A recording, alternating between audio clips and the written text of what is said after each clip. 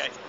Greens around Australia are campaigning for a transformation of our cities, urban villages linked by rapid mass transit.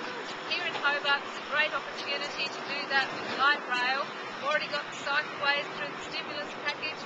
We now need a light rail from the northern suburbs into the city.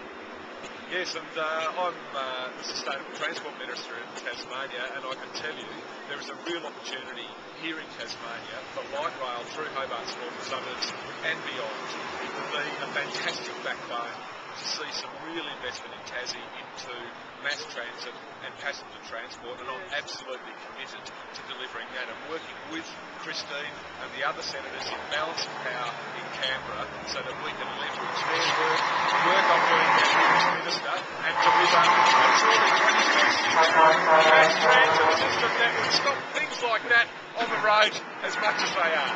A vote, yeah, I was going to say, a vote for the Greens, you get double value. You get the Greens in the Senate working with Australia's first Green Minister, a Green Minister for Sustainable Transport. How good is that? How good is that, Christine?